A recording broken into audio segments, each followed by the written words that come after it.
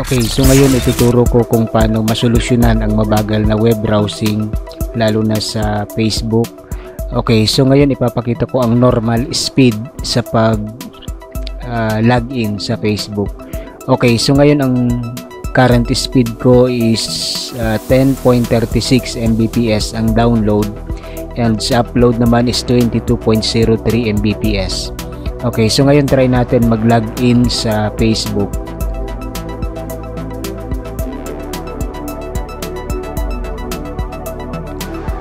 Okay, so ito ang normal speed. Okay, so minsan medyo mabagal pa ito, so medyo matagal ang browsing.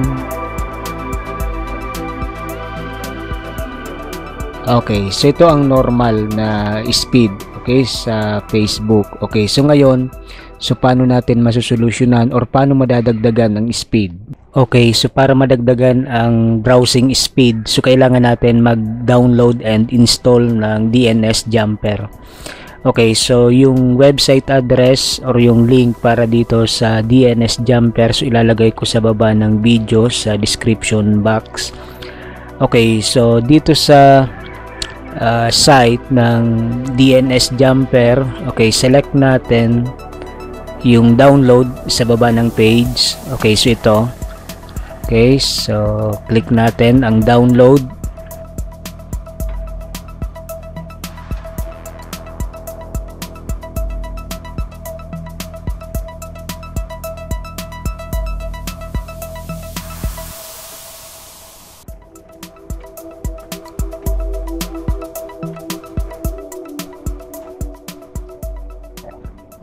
Okay, kapag complete na yung download, click natin sa open. Nakasip ang file ng DNS Jumper, so kailangan natin i-extract. Okay, select natin sa extract files and select tayo ng folder. Okay, so click natin sa extract button.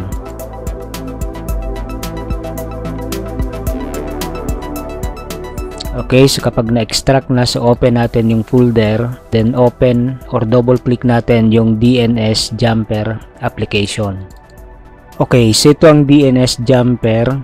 Okay, select natin yung fastest DNS and click natin sa start DNS test.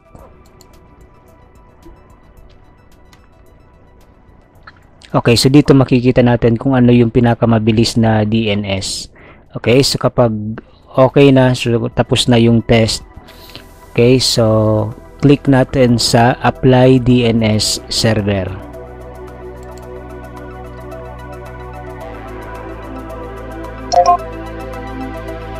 Okay, so DNS successfully changed. So ngayon try natin mag-login sa Facebook.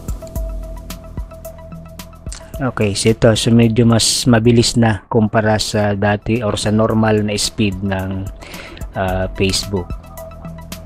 Okay, so isa ito sa pwede natin gamitin na solution kapag nakikita natin na mabagal ang loading ng website or mabagal ang internet. Okay, so kailangan lang natin mag-download ng DNS Jumper and then install. Okay, so uulitin ko sa baba ng video, so ilalagay ko ang link para sa website ng DNS Jumper.